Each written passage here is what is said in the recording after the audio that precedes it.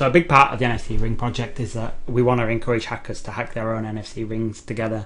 And to do that, we've partnered with a bunch of people, but mostly we've done a lot of it in-house as well, actually.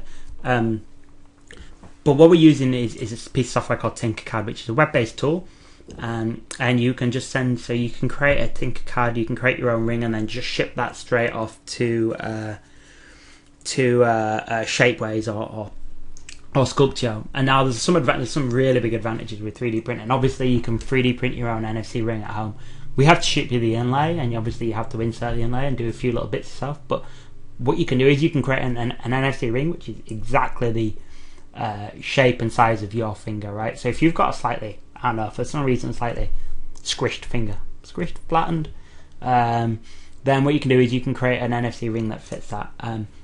So what we're doing is we're providing the STL files, but we're also providing the Tinkercad kind of reference objects so that you can essentially fork, modify, contribute back. So we're going to try and build a community around people designing their own NFC rings.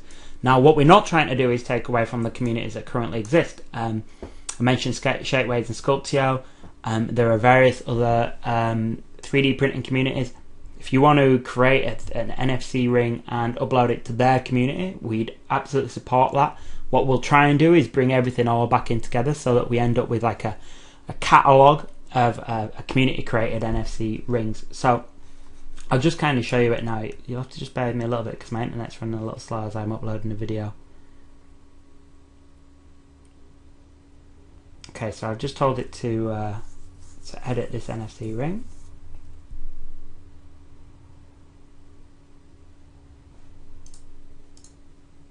Maybe I should come back. Ah, there we go. Okay. So if you're not familiar with Tinkercad, it's a really great tool for creating really simple shapes, but also quite advanced shapes. You can see here we've got the outside of the NFC ring, and I'll show you how easy it is to actually make one. Can I make one from scratch? Yeah, I think I can probably figure that out. See, I've not done this for a little while. So what we do first, create a torus, stretch it out. So the ring width is about 7mm when you've got the 1mm. And what you will need to do, obviously, depending on the quality of your 3D printer, you'll need to adjust the width and the thicknesses of the shape accordingly. So if your printer prints 0.1mm and you are very lucky and you are blessed, that's great. So you can print a really fine, thin NFC ring. However, if you're printing on a printer that can only support minimum of say 1mm, you will need to create a slightly thicker ring. So let's say, for example, we're doing 1mm. We need 1mm edges. I've brought this up to 8mm. The inlay is going to be 6mm, so we know that we need this extra bit. And then what we can do is we say, right, that's our torus, and we bring a tube in. What we just need to do is just snap that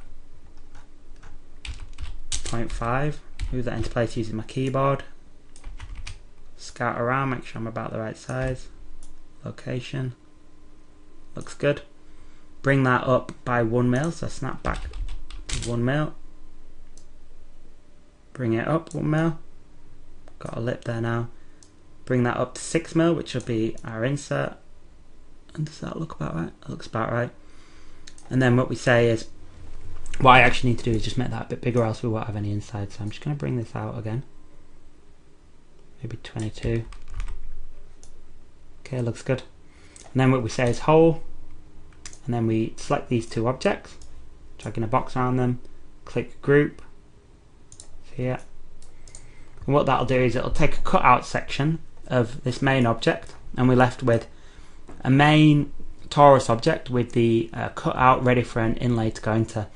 Now you can see how easy it was for me to make that there. That's a really simple example of generating an STL file. To send that off to Shapeways, ready for printing, we just do this. We select these, get rid of them. We go design, upload, order a 3D print. We send that off to Sculptio, or I materialize or Panoco. We have no affiliate. We have no relationship with any of these providers of 3D printing. It's up to you how you 3D print, should you choose the 3D printing route. So we send that off to Sculpture, and then they'll give us a quote for printing that off, and then they'll ship us it. So, you know, we can end up then doing fancy shapes with this if we want, or whatever, for some crazy reason. Maybe you're doing promotion for Red Nose Day, which for our American viewers is an event for charity in the UK. So maybe you're bringing that in and you want to put a little red nose on it. Let's make that 5mm by. Oops. Make that 5mm by 5. I don't know what I'm doing.